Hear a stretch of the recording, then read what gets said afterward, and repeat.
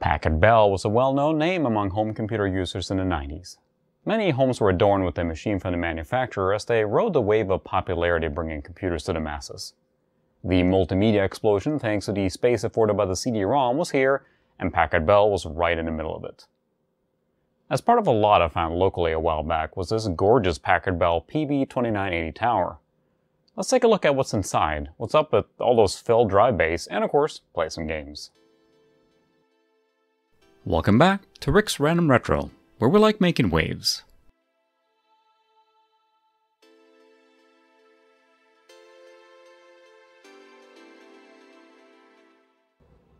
So as mentioned, this is a Packard Bell PB2980, which I've managed to find surprisingly little information on. That said, it may not come as a complete shock, as many of these sort of home-targeted computers had minor model number differences and series so that retailers could avoid honoring a request for price matching. If the numbers don't match, it's not the same computer, right? Sorry, I can't price match in that case. If you happen to know what the story is on this particular version, drop a comment below and let me know. Now, as for the actual model number on the back, there may be a clue, as it's instead listed as a A940TWR. Now, this number does appear more frequently and seems to have been shared by several other models, which are at the very least similar, even if not exactly the same. Packmate, Multimedia, and Legend are some of the ones that popped up when I looked into it. The basic framework of this machine appears to have been tweaked and sold with different retailers under different model names. A lot. It's a handsome machine, very much a product of the era, and while I didn't have one myself, I think it is nostalgic for many people who did. A friend of mine had an earlier desktop model of this, and I remember spending many evenings playing games such as TIE Fighter well into the morning hours. As for the specs, we have a Pentium 150MHz processor and 80MB of RAM. Included is a 1MB S3 video card as well as an Aztec Sound Blaster compatible sound card. Storage is handled by a 2.4GB hard drive together with a CD-ROM drive and a floppy drive to round it all out. With some obvious additions here, as we'll get into in a second. Most of it appears to be part of the original spec apart from the memory. Otherwise, this really is a very typical setup for the day and a ready computer in the box sold by many different manufacturers of the day. I had a similarly comparable machine instead from AST, and I'm willing to bet many of us did as well from a range of companies. The home computer revolution was truly taken off around the time this machine was made. So what's up with all the drives here then? Because that is definitely not a standard configuration. Well, it's simple enough that the gentleman I bought this machine from wanted this to be his DOS and Windows 95 machine, for which it's very well suited, of course, with access to all sorts of media. And, well, let's just say he accomplished that. Besides the standard CD-ROM drive and 1.44MB floppy drive, we also have a 1.2 5¼ floppy drive and an internal 100MB zip drive. That's about as maxed out as you could have gotten for the era, short of maybe a burner or something along those lines. What it does give us is basically free rein to use just about any media we want for games or for transfers. Handy, and looking at the tower, this stack would have been a dream come true for many back in the 90s. I remember myself fantasizing about putting additional drives in my AST to fill up all the slots. I didn't need to, but one could dream, right? Well, that would have looked so cool, and here we are living a dream right now. Oh, and yes, all the drives do actually work.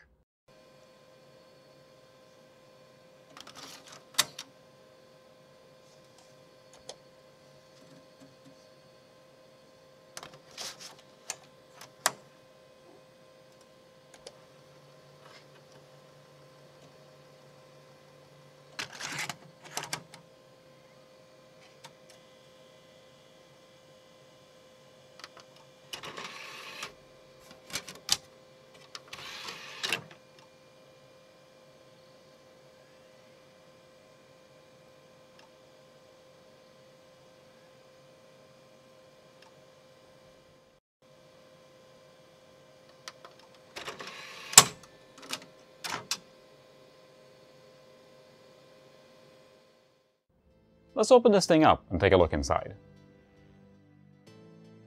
I'll admit it didn't become immediately apparent to me how to open this thing up. For all of you with plenty of experience working on this case design, now would be the time you point and laugh at me.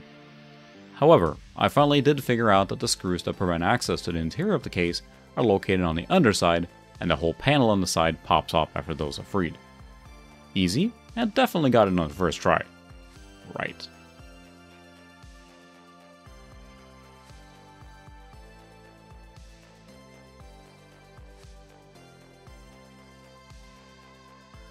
The sound card is a Packard Bell OEM variant of an Aztec Washington 16 model, obviously with a modem baked in as well.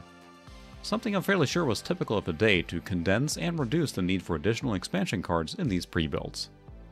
Above all, it provides Sound Blaster Pro 2.0 compatibility and a great sound in DOS thanks to the real OPL3 chip on board. Take a listen and see what I mean.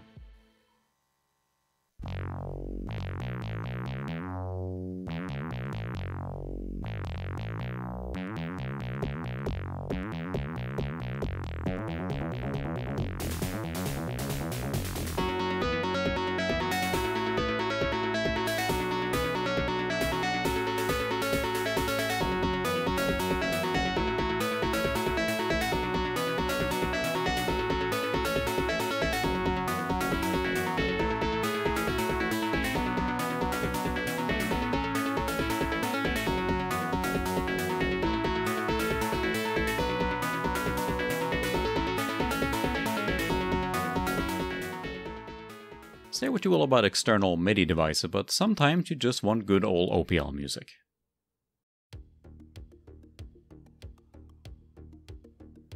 Once you've extracted the wavy accent panel, removing the rest of the front part of the case becomes obvious thanks to these two screws that are in plain sight. Once those are removed as well, the entire front panel pops right off, exposing all those drives.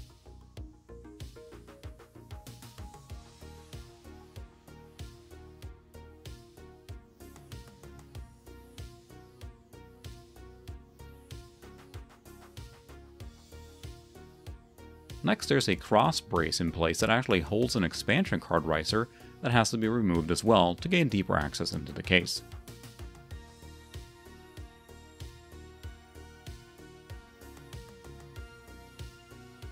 The riser card is what allows our machine to actually use expansion cards here in the form of 2 ISO slots, 2 PCI slots, and one last one with a shared configuration.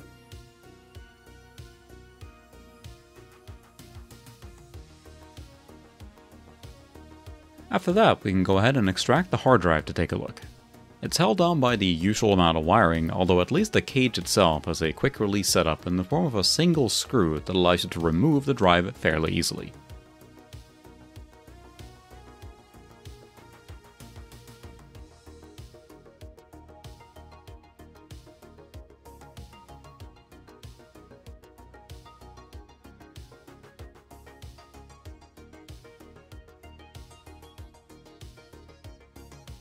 Our CPU is hidden under what I'd consider to be a pretty beefy cooling unit for the day, which, yes, it's quite dusty. Once it's unplugged, it's held on with a clip design that holds it in place, and then a not insignificant amount of old cooling paste. It does finally give way, allowing us to extract the CPU itself.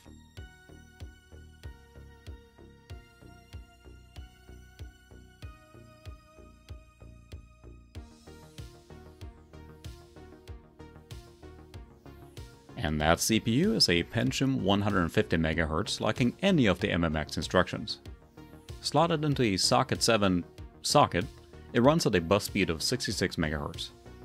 Not the rarest or fastest processor to be sure, but also very typical for the era. Speeds that would give us plenty of leverage to handle all of your typical late DOS and early Windows 95 titles.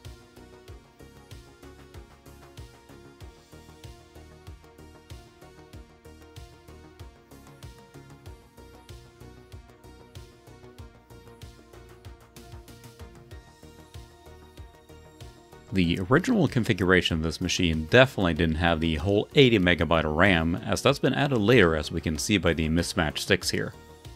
Memory upgrades were common, and our machine was no exception. A quick cleanup with an anti-static brush gets the worst of the dust bunnies out of here.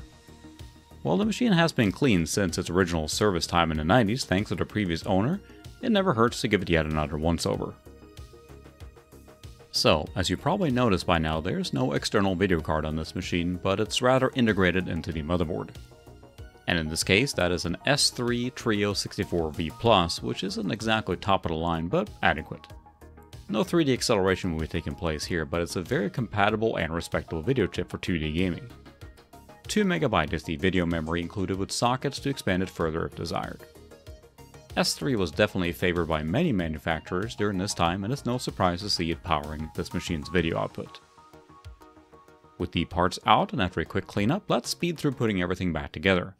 It's time for a montage.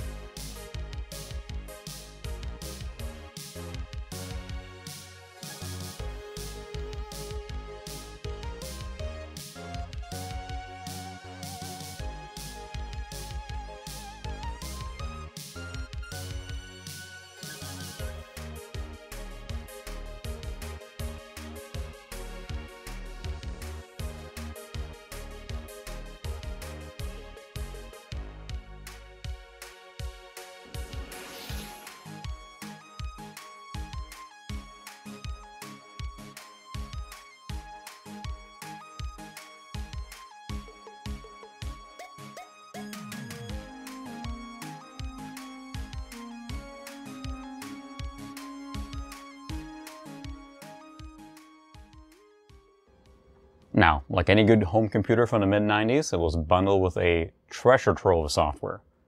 Packard Bell was definitely on top of that, and I was able to restore the installation of this machine back to the way it came shipped, at least to the best of my knowledge. There are many ways to use Packard Bell Restore Media, and finding just the right combination took quite a bit of trial and error, but I got there in the end. Let's take a look at some of the things that came with this computer out of the box. So like most of the computer manufacturers during the 90s era, they bundled a lot of software with this Packard Bell. Many of them did, and this particular model is no exception at all. We have a bevy of different software pre-installed directly from the factory out of the box, which kind of increases the usefulness of your all-in-one home computer. So we have your standard Windows stuff. We also have some edutainment for kids, things like how to browse the internet safely as a child, for example. There's Kid on Net, which kind of, makes a web browser look a little more interesting and familiar for children, perhaps. Very, very 90s here, this delightful color combinations, of course. We'll exit out of that. And some of the software that's on here actually will not work out of the way. Like, for example, here's Kids World, which is a great math adventure, the CD required, which I do not have, unfortunately. We have entertainment, such as Genome, the game, also requiring CD. But we also have the Best of Entertainment pack from Microsoft, which has, your classics like Chips Challenge and Jazz Ball and Ski Free, among others. Microsoft Arcade, pretty common as well. They include these things. We have some productivity suites, including the Encarta 97 suite, but also, again, needing that CD. Microsoft Money, that's a mainstay of the 90s. Word 97, Microsoft Works, and Quicken. Of course we have Quicken. We got some graphics things too. For example, there's a greetings workshop for creating what I'm assuming is greeting cards, which again needs a CD. Photo suite. The list kind of goes on. There's some utilities for audio as well. Some of the ones that are a little more interesting, I think, are the ones like this, like called Cyber Coach, for example. I mean, think about it this way. This was a first-time computer for many people, and it had often like kind of guided experience on how to use a computer. Work with your desktop, send a fax, draw pictures, etc. Or more from the net. So the fact they bundle this kind of stuff to make the transition to using a home computer a little smoother. It also includes something else interesting, which is called Navigator Assistant, which is basically like an additional bar here that you get with extra features and buttons. It's a shortcut menu, basically. Open software, do it, shut down.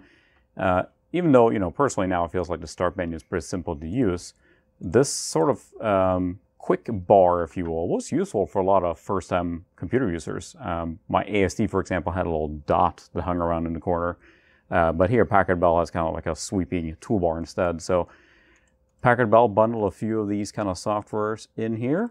We have a library with the manuals, how to register, to track your software, reach out support, things like that. And even a way to kind of simplify the interface and kind of, I don't want to say dumb down, but just take away unnecessary features of Windows 95 to make it easier to use for perhaps the average home user of the era. So I think a lot of us cut our teeth on a machine with this sort of software on. So it's a delightful combination of different things that you get in your Packard Bell.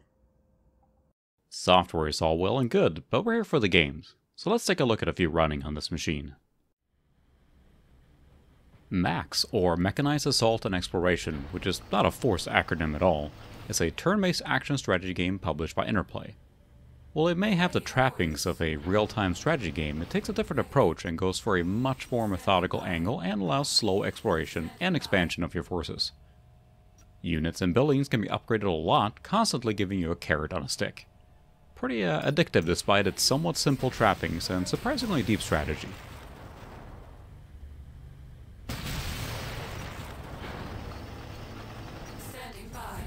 Standing by. All systems go. Surveying. Enemy spotted. Awaiting orders. Surveying. Ready. Ready. Ready. Standing by. Standing by. Searching.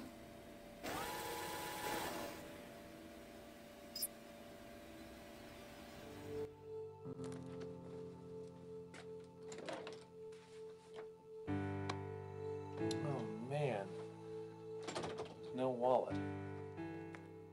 A game that pushed the CD-ROM medium even further, Roberta Williams' sequel to the unsettling Phantasmagoria was Phantasmagoria: A Puzzle of Flesh.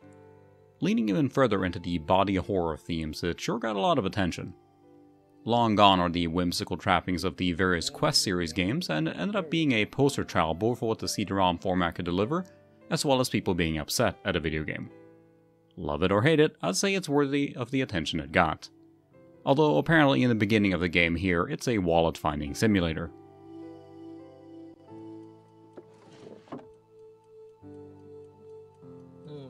No wallet.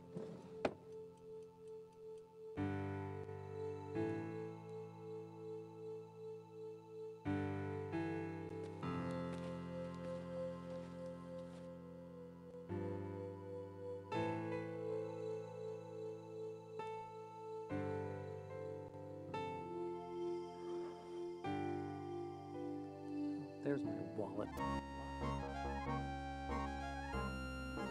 Another game that shoots for the moon as far as scope goes. Frontier First Encounter is the third installment in David Braben's epic Elite series. Put on the spacesuit of a hardened space trucker, space pirate, or space police, and live out your spacefaring fantasies. The game was notoriously buggy on release, which seems to be a common thing with these overly ambitious games. But once you get past that, the galaxy is your playground. Go on and make a name for yourself, pilot.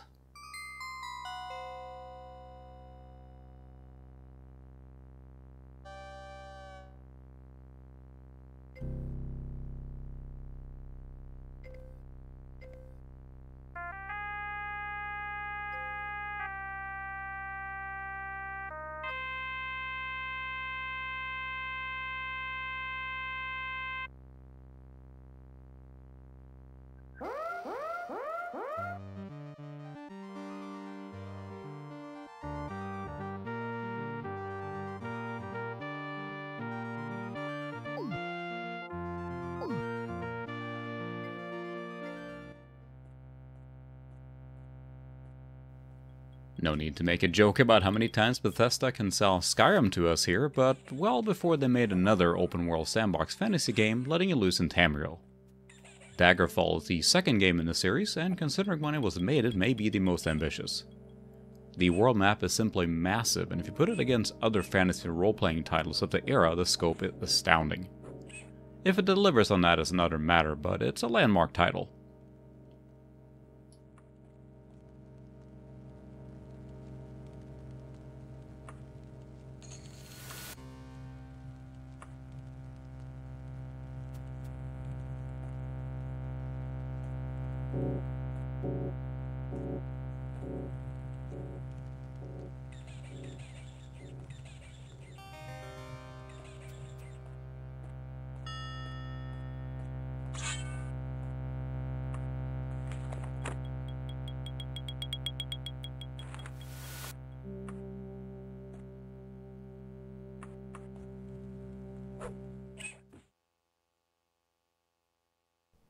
Taking a look at a lighter game, Yoda Stories is a neat little action puzzle game played in a tile-based format.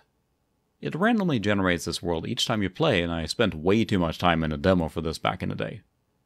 While there was also a similar Indiana Jones puzzler, this is the one that still sticks in my mind. Simple, fun, and very addictive. And yes, there's definitely fully licensed Star Wars music supposed to be playing here, so my apologies for it being so quiet. Feel free to hum your favorite John Williams tune to yourself to set the mood.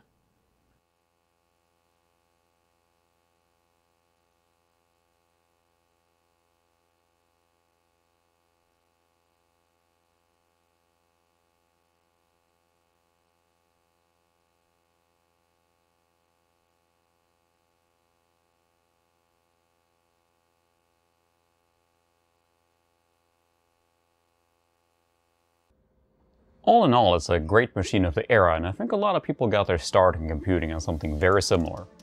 But what's next for a Packard Bell?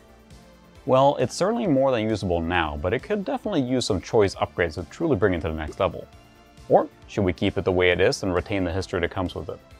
Of course, it's already been mildly upgraded looking at all those extra drives, as well as the memory. Let me know in the comments if you'd like to see this computer be upgraded with some choice components to truly make it sing. And let me know if you had a machine like this or similar. I was in the AST camp at the time, but I'm curious to hear about your experiences from the era of the multimedia revolution. That's going to do it for the Packard Bell 2980 for this time, but we haven't seen the last of this delightful machine. There's something really special about the multimedia era and its associated computers and software. Stacks and stacks of CD-ROM bundles with the promise of new worlds to explore, all enhanced by the storage medium. Either way, thank you very much for watching. If you like this look at the Packard Bell Tower, perhaps you'd be interested in some of my other videos where I take a look at retro PCs. You can find me on my website as well as on social media. Otherwise, catch me live each Thursday at 8:45 PM Central, where I stream a variety of retro games. Until next time.